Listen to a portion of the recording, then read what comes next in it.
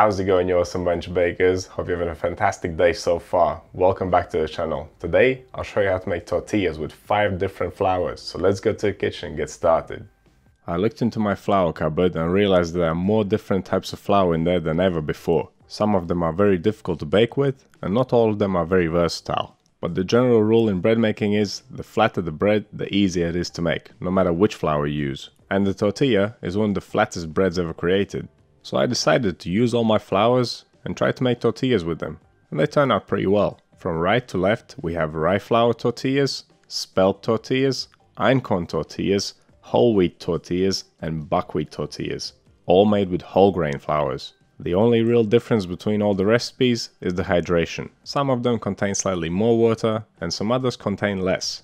The method of making the dough, the handling, and the rolling out and the cooking is all the same. And you can definitely use the same method and try making tortillas with other flours, or at least use these recipes as rough guidelines. Up until now, I had only made tortillas with white wheat flour, and you can find a video on those in the flatbreads playlist. The white flour tortillas are made exactly the same way as the tortillas in this video. So after watching this video, you can head over to your kitchen, collect all the different types of flour you have, and make some tortillas for yourself. But before that, let me show you how it's done. There's a couple of pieces of equipment that we'll need: a bowl for mixing our dough in, scales, a dough scraper, a fork, a rolling pin for rolling out tortillas nice and flat. If you don't have one of these, you could probably use a wine bottle or something. And of course we'll need a pan to cook them in. I'm going to use my large non-stick frying pan.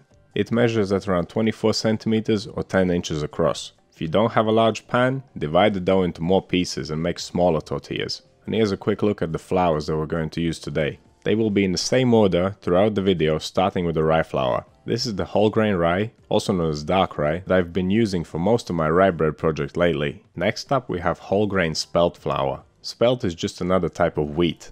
The gluten it produces is very weak, so it's not as versatile as regular wheat flour, but it does exceed in the flavor department. Bread made with wholemeal spelt flour has a nice nutty flavor. Next up we have whole grain einkorn flour. So far I have only used this in 3 other recipes. Einkorn is the original type of wheat, a true ancient grain. It is the grandfather of the wheat grains that we use today. It has the weakest gluten of all wheat flours, so it's very difficult to work with. But it does taste great and it's nutritious. And that goes for any flour in this video. We're using only whole grain flour, so we are getting all the goodness from the grain. And the next flour we're going to use is regular old whole wheat flour. As I mentioned earlier, I have made white wheat tortillas already, so it was time to try the whole wheat version.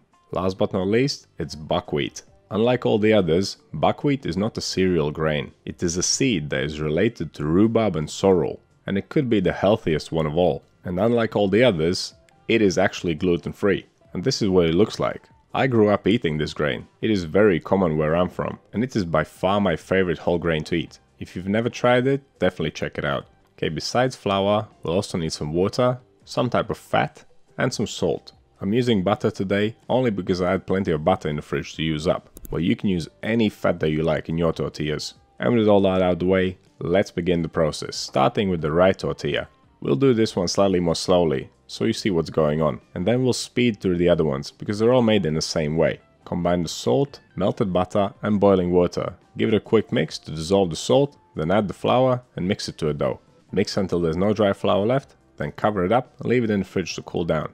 We're using boiling water to scald the flour. It will gelatinize the starch of the flour and it will make the tortillas more soft and flexible. And we're using melted butter so that the boiling water doesn't cool down too much. If you're going to use oil instead of butter, then you don't need to worry about it, just use it as it is. I'm using a fork to mix the dough because that is the best tool for this job. Each of the recipes will only make 3 tortillas. I can't eat that many, so I'm working with small batches. If you want to make more, simply multiply all the ingredients. If you've never used boiling water for bread making, I would highly suggest watching my video on it in the Principles of Baking playlist. Scalding is one of the best techniques you could use, and it works for most other breads, not just tortillas. It will make your bread softer, it will make it stay softer for longer. Okay, after mixing the dough, leave it to chill for 1 hour, and after it's cooled down a bit, you can weigh it and divide it into 3 equal pieces. The reason for cooling it down is to make it easier to handle. A cold dough is a lot less sticky than a warm dough. Time also makes it less sticky, as we give the flour a chance to absorb all the water. The rye dough is still pretty sticky, so use plenty of flour. After shaping the dough balls, leave them in the fridge to cool down and set even further. Next up we have spelt, which is not as sticky as rye. You can actually use the traditional shaping method here, by flattening the piece of dough, folding the edge over the middle, going around in a circle until you reach point where you started. It behaves similarly to regular wheat, but it is slightly stickier than wheat. The einkorn dough will be quite soft and sticky, so you should use plenty of flour. But you can still shape it the same way as the previous spelt dough. Next up we have whole wheat. This one is probably the easiest to work with. It is not very sticky and you can use the regular shaping method. And finally, let's do the buckwheat. Because there's no gluten, there's not much structure in this dough. It feels quite crumbly and loose. It's almost like a weird kind of silly putty. There's no point folding it up like the previous three, so shape it the same way as the rye dough. Just press it with your hands until it's more or less round. Leave the dough balls to chill down in the fridge for around an hour, and that is for the same reasons as before. It'll just make your life easier. And now it's time to roll them out. Use plenty of flour, flatten the dough using your hands first, and then roll it out nice and thin. It should fit the shape of the pan. Turn the dough every time you roll it, that way it will stretch out more evenly. If you're not making too many tortillas, you can stack them on top of each other on a plate. They will not stick together. And right after rolling, we can cook them. Get your tortilla in a preheated pan on high heat and cook it for 2 minutes. You want to flip it every 30 seconds to ensure that they cook evenly. Don't expect too much color, just cook them for 2 minutes and it will be enough. As soon as they come out the pan, cover them with cling film so they don't dry out. Leave them on the side and move on to the next ones. The spelt tortillas will be easier to work with, and they will look neater once you're done. They will have more rounded edges, and when it comes to the chilling times I mentioned earlier, the spelt flour dough and the whole wheat dough don't need to be chilled for so long. You can probably get away with half the time, and they should still be pretty easy to work with. But when it comes to cooking, it's all the same across the board. Drop them in a hot pan, cook for 2 minutes, flipping every 30 seconds. If they start bubbling up a lot, press them down using a spatula, because as they blow up, they lift off of the pan, and the only part that will be cooking effectively is the bottom of that bubble. So pressing the tortilla flat ensures that it cooks evenly. Okay, next up, einkorn. And this is one of the more difficult ones to work with. The dough is very loose and it stretches very easily. And you could think that it's a good thing, but it's not, because it can easily stretch too far. And every time you lift it up and handle it, it stretches even more. So I would suggest you rolling them slightly smaller or increase the amount of dough by about 20% and just make slightly thicker tortillas. Don't expect these ones to come out very round. I gave it my best shot, but they did not conform. But the struggle doesn't end there, because cooking them is also a little bit more difficult. They will still take 2 minutes, but you have to be extra careful when you flip them.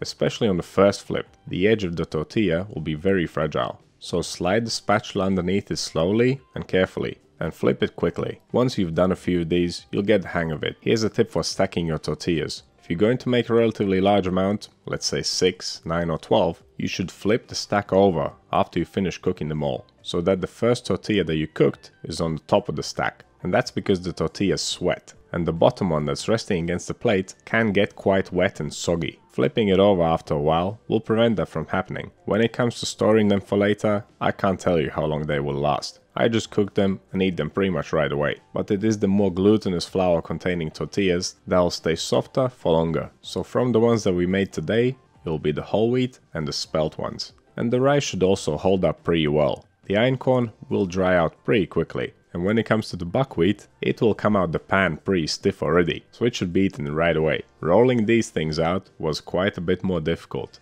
The dough has very little structure, so roll it gradually and gently, and don't even think that you're gonna get a round tortilla here. And the edges will definitely not be smooth. I guess if you want a nice and neat buckwheat tortilla, you could roll it out nice and big, and then use a plate as a stencil to trim off the edges. But then you might just mess them up as you handle them. I only moved it from the table to the plate and to the pan. I managed to rip the surface in several places. It is quite fragile. Saying that, it is easier to flip over than the einkorn tortilla. And I must say, even with all the flaws, it turned out pretty beautiful. But there you have it. That's how you make tortillas with 5 different types of flour. After all, they were all pretty manageable. Some of them turned out better than others, but they're all worth trying out in my book. And here they are, from left to right in the same order as we made them. First, the rye tortilla. I was surprised at how well it turned out. Yes, it didn't have the nice round edges, it turned out a little bit rough, but it had a great texture and a great flavor. So it's definitely worth making that one again. Next, spelt flour. And this one just resembles a regular tortilla. Nice and round, nice and flexible, slightly chewy, and very tasty. Spelt has a very unique, subtle flavor. If you've never tried it, you definitely should. This one is also worth making again. Next up, einkorn. It was difficult to work with, and it was difficult to cook. And I think I rolled it out too thin. It seems a little bit drier and not as flexible as the other ones. Increasing the recipe by about 20% should fix that. Still, it tastes great. I love a little bit of einkorn, and I'm looking forward to trying more recipes using this flour. Next up, we have the whole wheat tortilla, and it's very similar to the spelt one, but instead of tasting like spelt, it tastes like whole wheat. Someone recently asked me what's the difference between whole wheat, whole grain, and whole meal. When it comes to wheat flour specifically, it's all the same thing. But whole grain and whole meal can refer to other flours, and they also mean the same thing. Okay, last but not least, the buckwheat tortilla. It was a very strange dough, difficult to work with, and it makes the stiffest tortilla of all. But all of that is forgiven and forgotten, because this thing tastes absolutely amazing. It has the strongest and most unique flavor of all. If you love buckwheat like I do, you'll definitely love these tortillas. I'm not sure if I'll be making them again, but it was well worth the try just to find out. So what do you think of these recipes, and how many different flours have you used for tortillas? Let me know down in the comments. You want to see more videos like this one? Click over here. Subscribe to the channel, click right here. That's all I have for you today. Thanks so much for watching. I'll see you in the next one.